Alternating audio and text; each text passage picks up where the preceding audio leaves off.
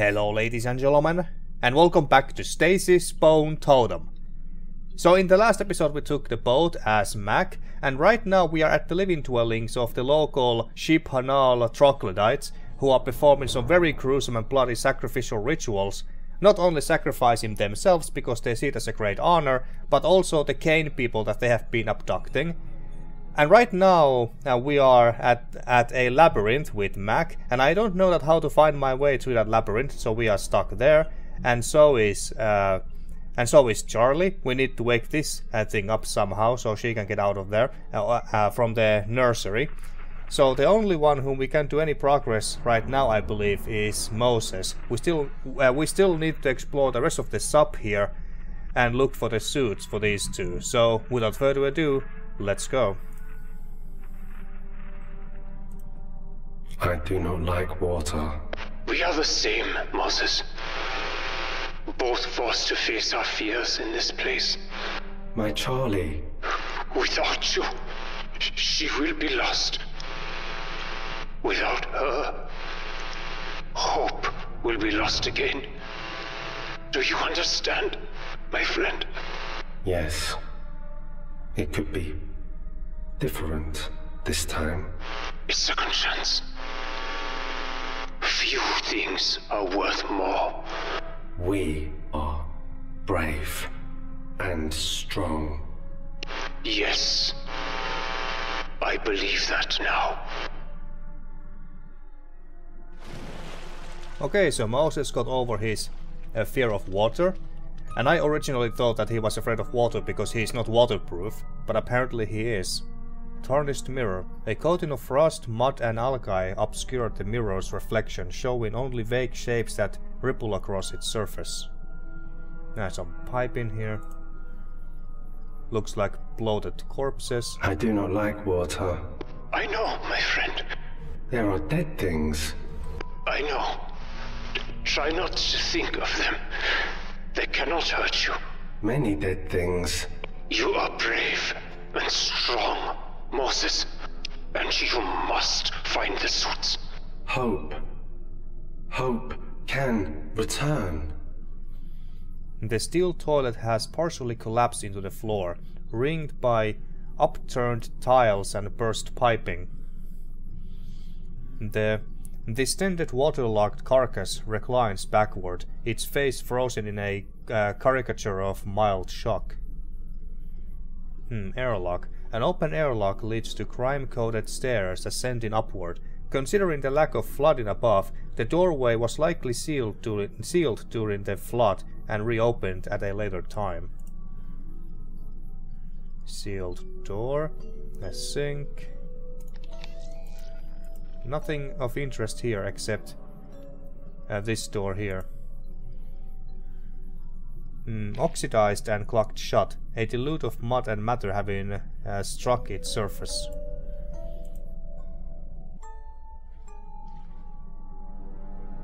Oh, there's some documents here. No escape suits.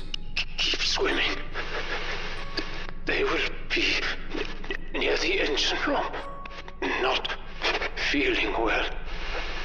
Moses. Not feeling well. At all. For Ron. The escape suits. Their only chance. For Ron, please do not leave. Trying. Farhan is losing power, I think. Rotted blankets lie tangled with cushions and clothing, all discolored by mud and decay. Some clothes, jacket, vests. A whole slew of stained vests dangle from clusters of skeletal hangers. Battered corpse. The corpse lies spattered, covered in mud and the remains of blankets and clothing, caught and thrown about in the onrushing tidal waters. I believe that we should go there, but let's check this document here.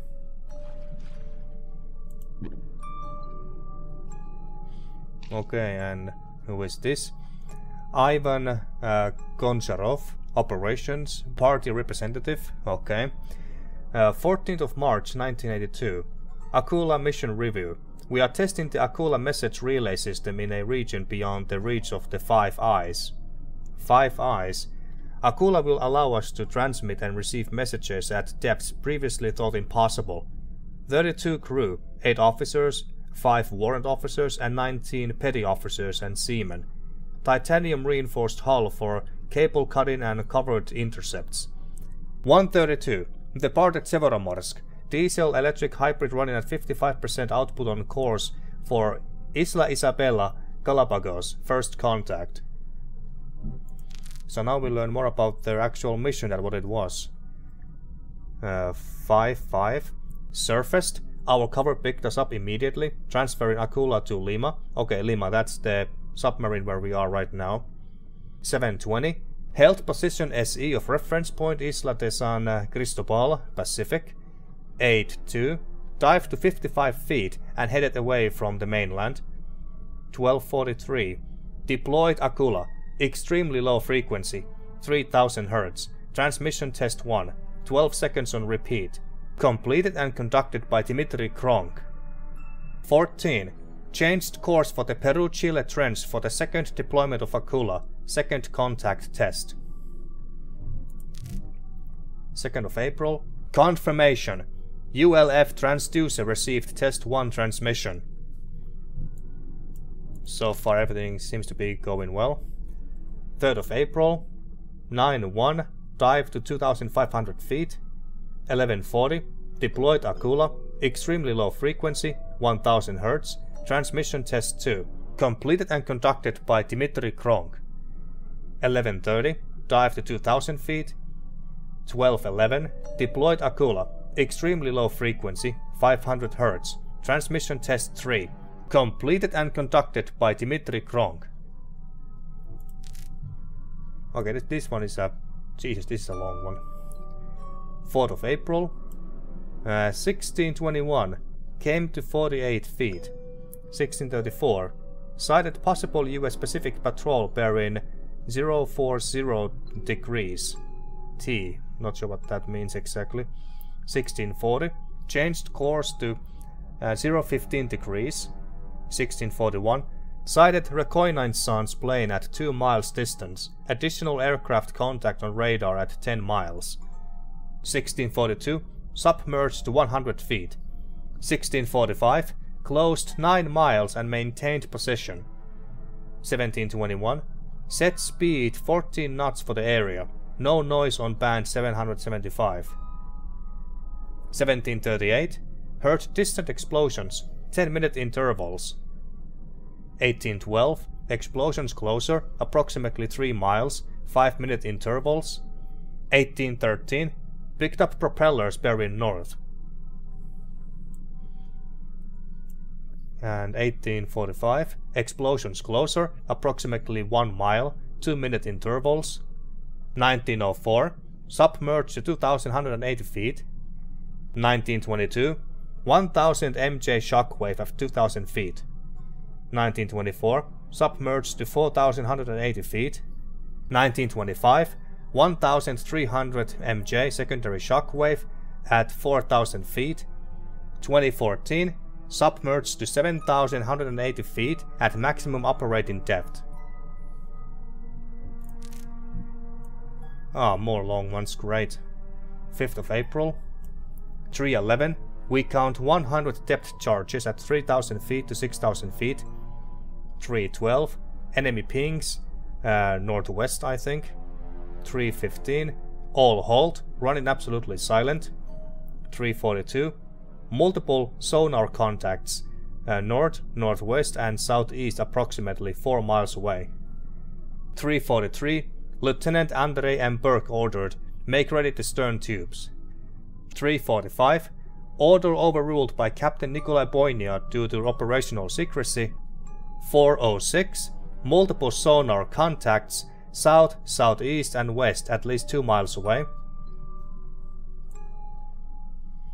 419. Submerged to the ocean floor. Far exceeding operational limits. Depth unknown. 520. Entered an extensive cave system to avoid depth ping. 7. Cave entrance collapse. 710. No more enemy contacts, only biologists. 8:31. Catastrophic engine failure and hull breaches throughout. New superstructure is buckling. 9:35. Fire in garbage treatment and ejector plant. 10:45. Malfunction in the diesel engines and consumed a large portion of the oxygen. 12:49. 02 bleed caused the suffocation of Petty Officer Boris Komarov. 13:55. Contained fire in hydraulic and shafting systems. 14:21. Electrical fire in forward control damaged the depth gauging and echo sounding system. We are blind. 19:32. Visual confirmation that the cave entrance collapse sealed the inlet. Okay, 2 more. 6th of April. 1:02. Fire has been contained. And a translated, decoded message. 8th of April. Today I made a shocking discovery about the captain. As we sat in cramped quarters, he pulled out a small cross from under his shirt and began to pray silently to himself. At first I was taken aback. As a good Soviet citizen, I have been taught to uphold the principles of the state and reject any form of religious worship. In a world where we are constantly surrounded by danger and uncertainty, it must give him a sense of comfort and strength to turn to a higher power. If I were in his position, I would want to hold on to anything that could bring me hope and solace. Okay, so that was Goncharov. We may find more documents of some other crew members. Okay, but let's leave here.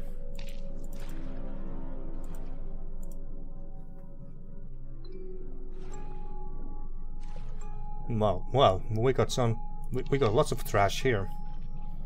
Sauces, food boxes, tins, some junk,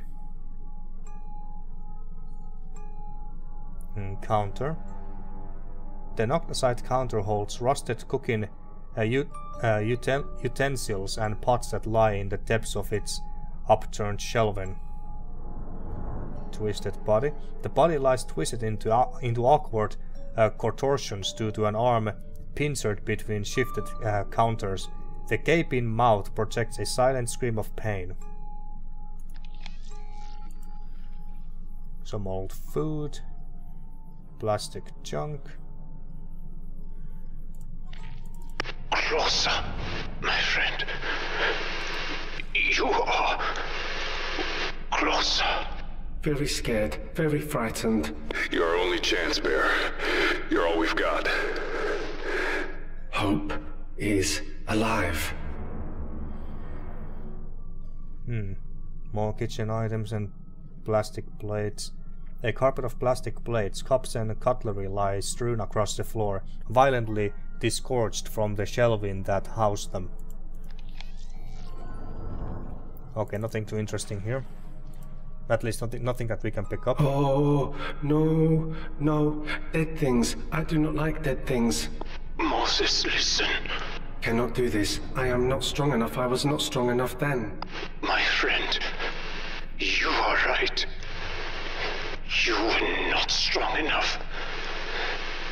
And there is no fault in that.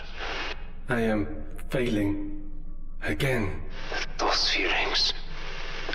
Lies. Push forward.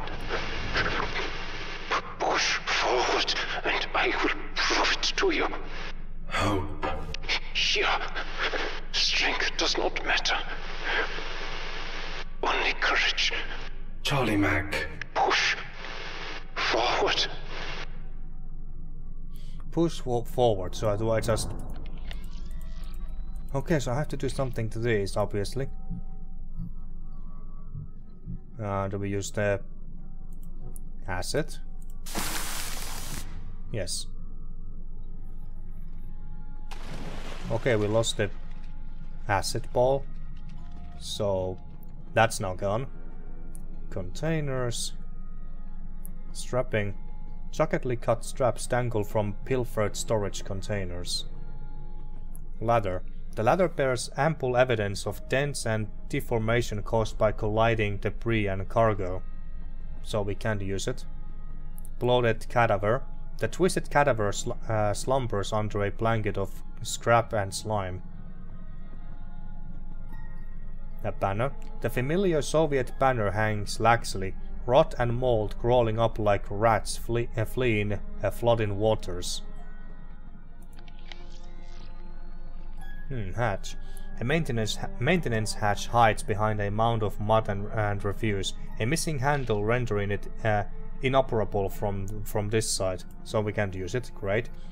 I see stairs. I see air. One more push, my friend. One more effort.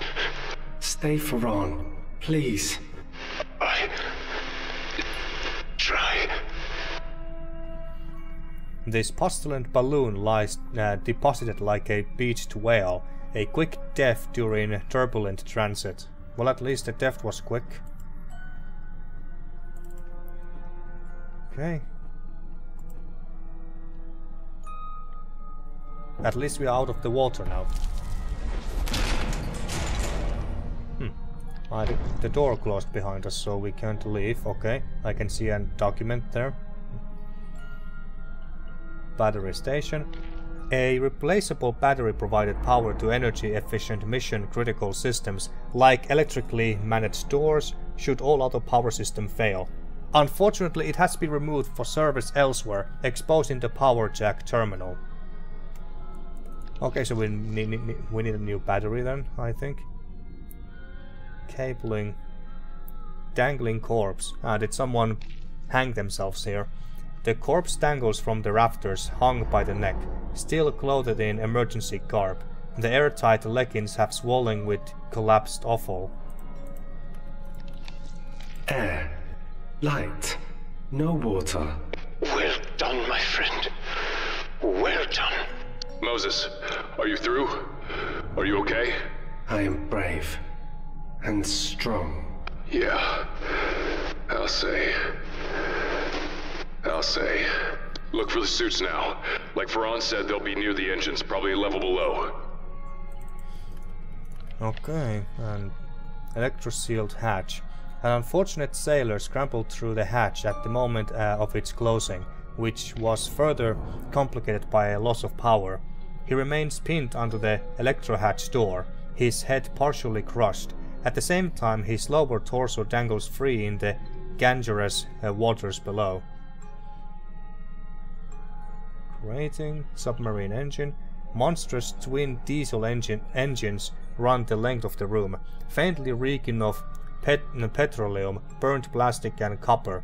Ancient runnels of bleeding oil stain the machinery, while piping weaves along the surface like branching veins. Okay, well, let's get this over with and read this document. Okay, who is this? It's so bloody that, of course, there's quite a few entries here.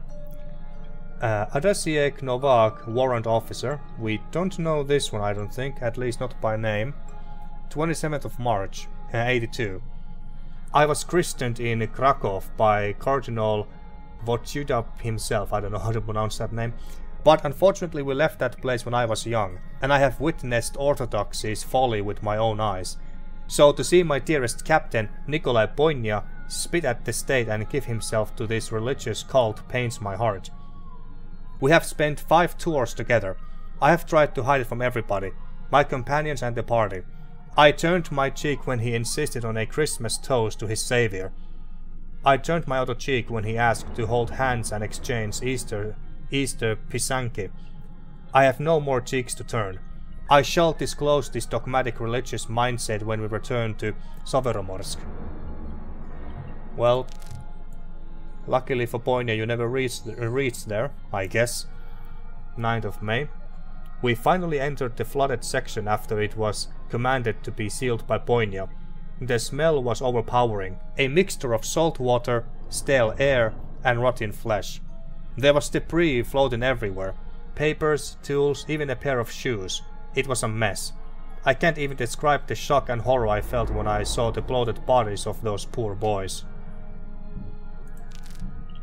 10th of May. A few men planned to use escape suits. Okay, so they were planning to use them. I was wondering about that. We excitedly rushed to the storage and found only 5. 5 for a crew of over 30. Thank you, Central Planning. We have agreed that if all cannot leave, none can. This is the spirit of our camaraderie. Well, that's admirable at least. 16th of May. It may be my hunger playing tricks on my now feeble mind and hungry body, or that infernal song playing over the speakers daily, but I had a vision. It was so real. Am I slipping into madness? It was as clear as day. They opened the 6th seal, and there was a great earthquake. The sun became black as oil, the moon red as blood, and pestilence arose from the ocean. Then, like a swarm of locusts, great clouds filled the air until the sky was blackened. Everywhere the cloud touched, madness entailed.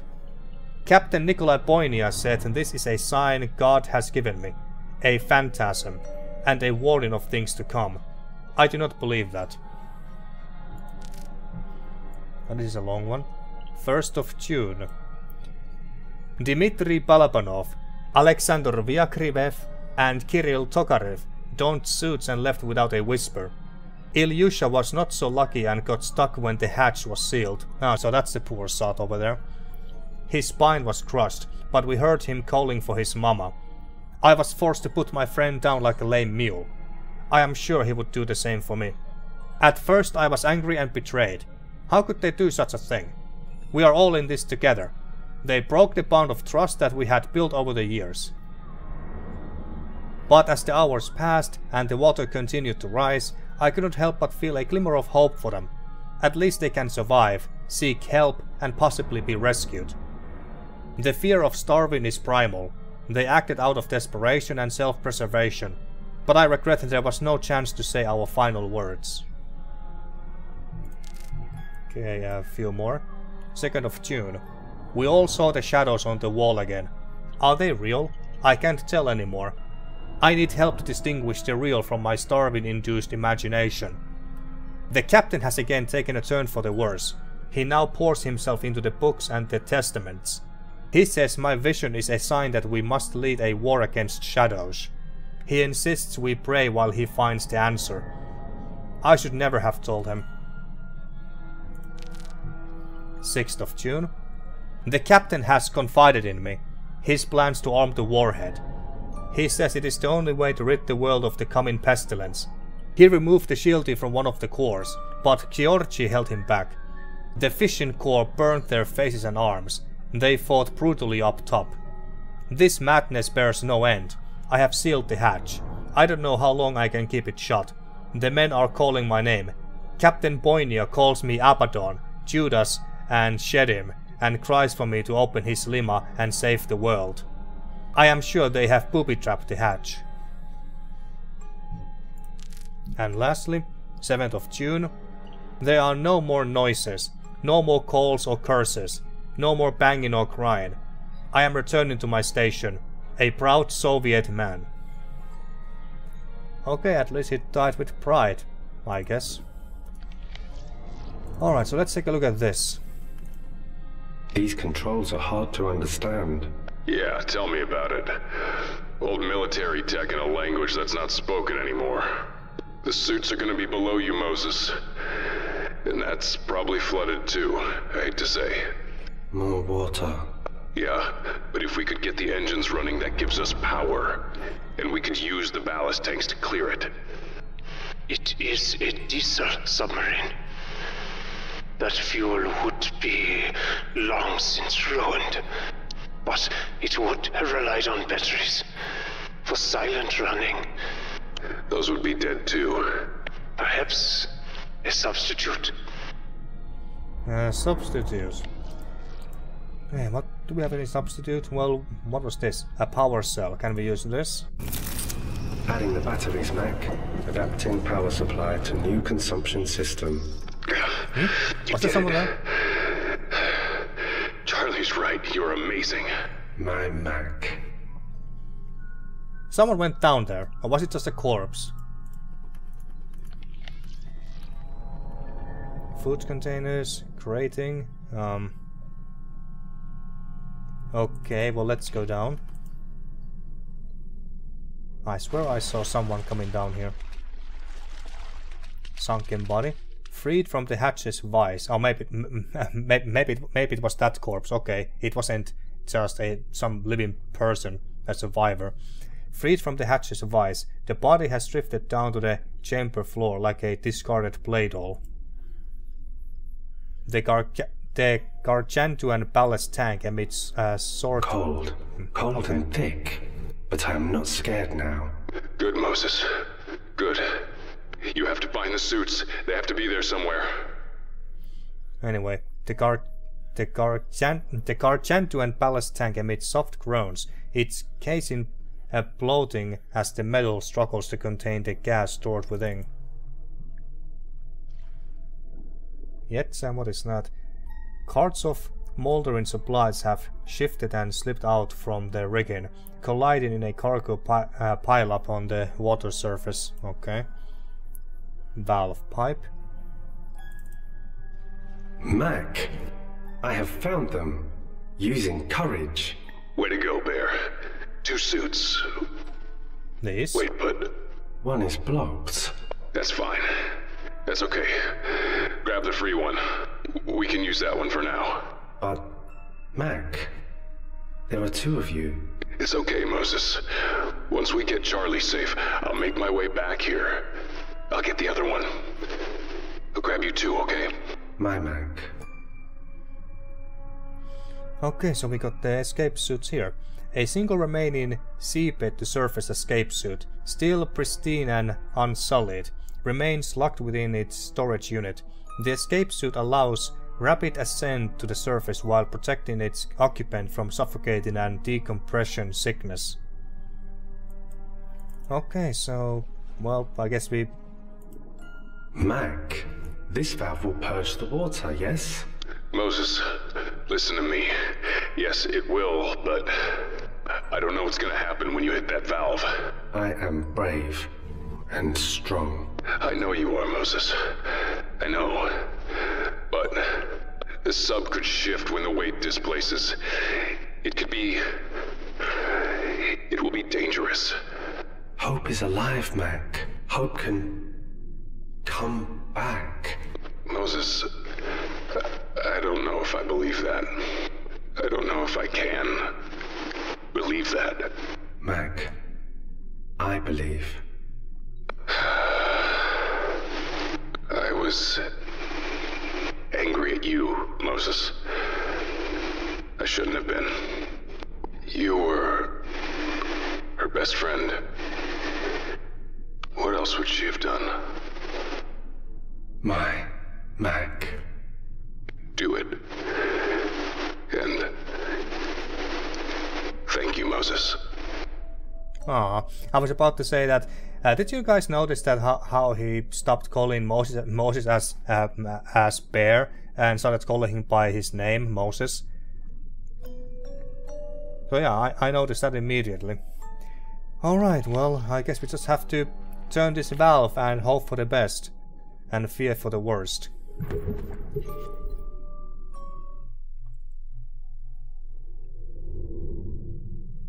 Oh god.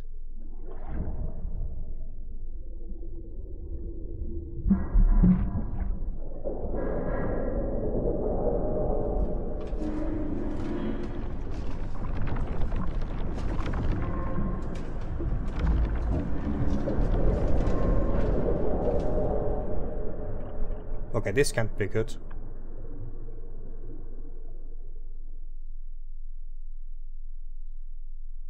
That cannot be good. Moses. Moses.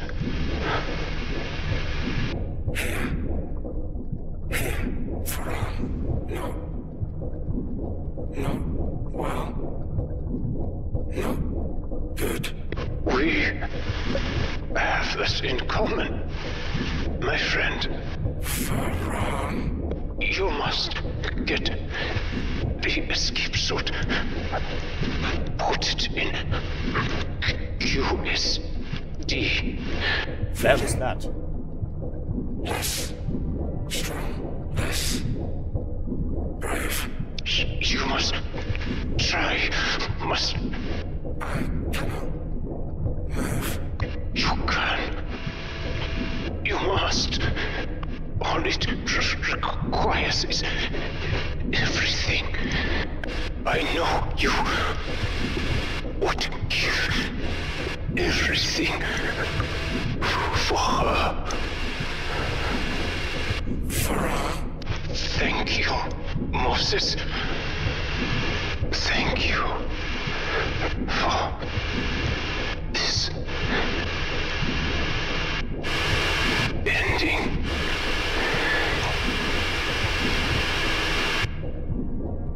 I think we'd have just lost Faran.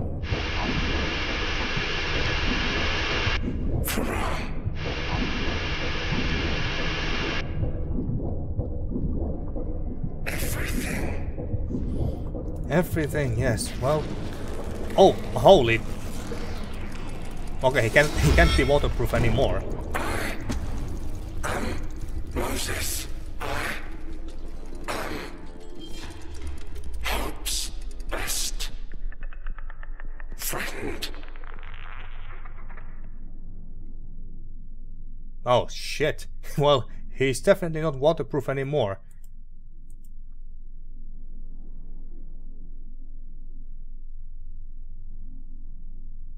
Okay, we got the suit, but it doesn't really help us right now.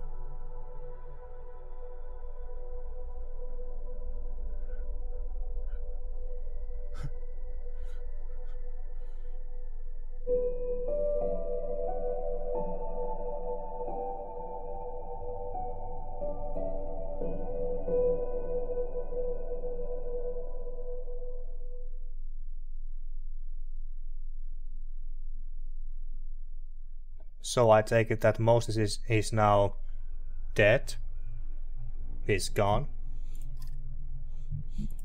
We can't play as him anymore, but we can take his items at least. Okay, so we can get the... Well, of course we can teleport the suit here somehow. I still don't know what kind of technology they are using to transport items when they are so far away, but... Yeah, looks like Moses is gone. And I was right. I was right that Moses is not gonna survive this game. He's not going back to the surface with Mac and Charlie. And it's possible that one of these two will die as well, because we only have one suit. And there's no way that either of these two can get to the submarine, I don't think. Anyway, escape suit with adrenaline pouch. This industrial-looking escape suit is a working prototype for a brand new line of full-body emergency gear right out of a spy film. Our plug suit should be able to interface with this and keep us from dying from nitrogen narcosis, decompression sickness, oxygen toxicity, and carbon dioxide toxicity. Seems to be a medkit attached to this. Ah, medkit you say. Can you take it out? There. Medical kit's free now. Okay, I have taken a shot of this right to the eyeball once. It was a hell of a party. And let's say that 9 months later, Hope was born. Oh, okay. Okay, so that's how Hope was made. But the question is, can we use this on the scrubber and wake it up?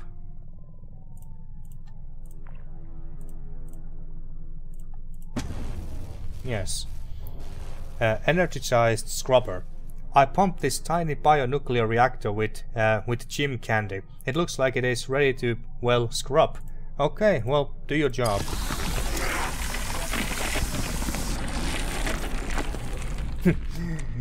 He did not just scrub the hatch from all the rust. He just obliterated the entire thing. All right, let's go down there.